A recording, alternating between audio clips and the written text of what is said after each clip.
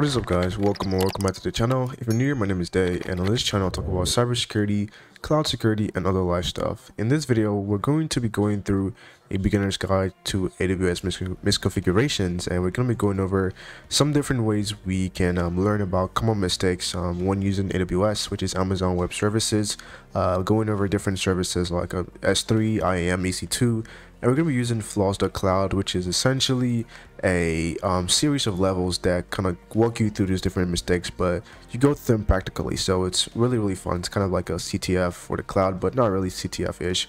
It's really fun. So we're just going to get into it, and we're going to go through each level and just learn about AWS misconfigurations. And yeah, let's get into it. Alright, so we're here on our command line, and we also have a link to my website here.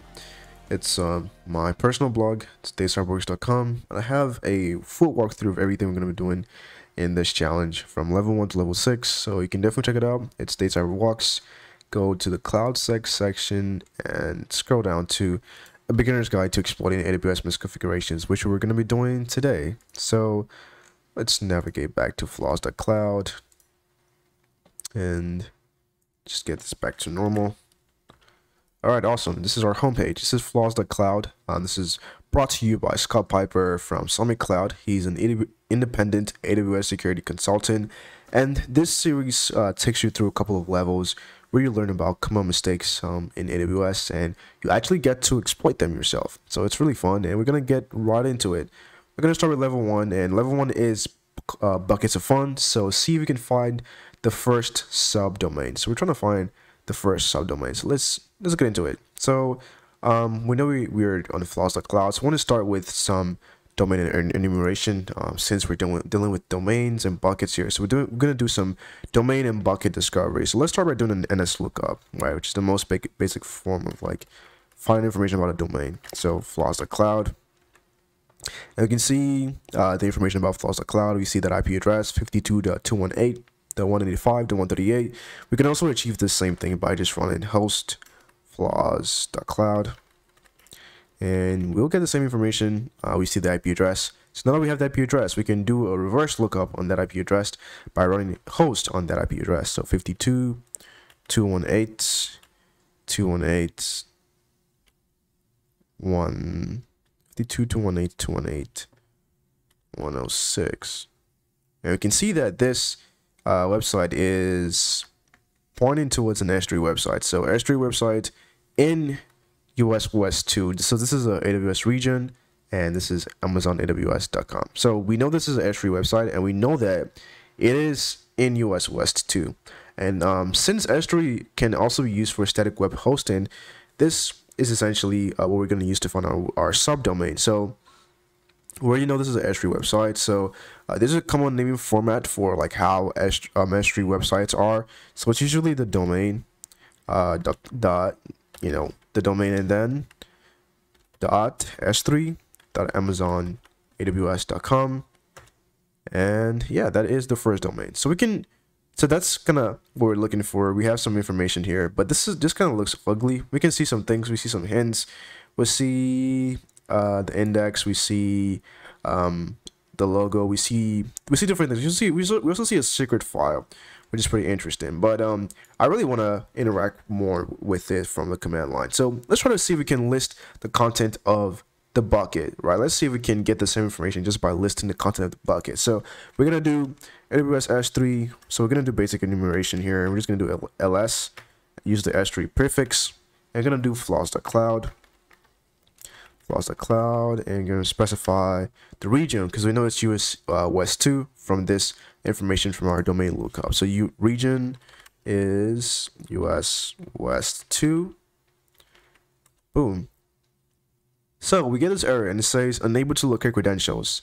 You can configure credentials by running AWS configure. So this basically means that we are not authenticated. So since we're not authenticated, we don't have any form of credentials to verify our identity and our access to this bucket.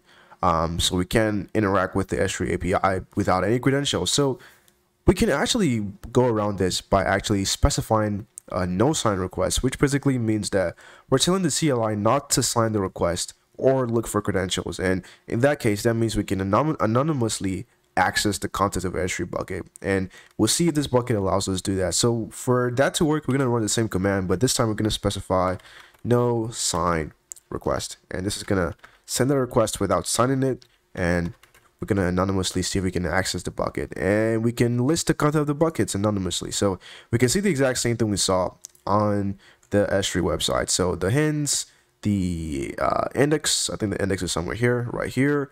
We see robots, and then we see the secret file, which is what I believe we're looking for here. All right, so let's grab the secret file, and we'll copy it, and we'll add that at the end of this. Actually, they want to clear that out, so it's / secret file. So all right, so we found the secret file, and level 2 is at this. Awesome. So that was the end of level 1. That was actually the solution to level 1. Before we actually go over the lessons learned, we could have also have viewed the content of the website like this.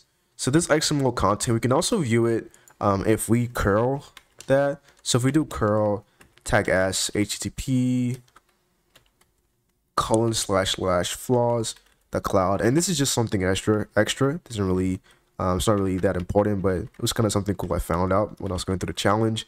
And we can curl it, and we get the exact same thing XML format, but it looks kind of ugly, and we can use this pipe XML lint, and this put it in human readable format, and we get the exact same thing that we saw, but in a really nicer and cleaner way. So this was something cool that I found. We've seen this exact same thing, but in a much nicer format. So that was something cool I found, and yeah, that's the end of this challenge. So basically, we were able to find the subdomain, which was like the s3.amazon AWS.com, which is like the format for static S3 hosting. And yeah, so let's look at the lessons we've learned. So on AWS, you can set up S3 buckets with all sort of permissions and functionality, including using them to host static files. So a number of people accidentally open them up with permissions that are too loose, just like how you shouldn't allow directly listings on web servers. So you shouldn't allow bucket listings. So basically, you shouldn't allow, like what we were able to do, we should not have been able to do that, right? And it goes on to kind of explain more about that. So I believe AWS actually has fixed this with like the default settings on like how you can set up your bucket. And you could also like find out more information about this if you went through the hints. So the hints actually guides you through everything we just did. The domain enumeration, bucket enumeration stuff we just did. As you can see here, the same bucket enumeration we just did. And yeah, so that's pretty much it. That was it for level 1. And then we can proceed to level 2. And I'll see you in the next video for level 2, where we go over the next stage, which is basically a slight twist to level 1. So thanks for watching. I'll see you in the next video. Bye-bye.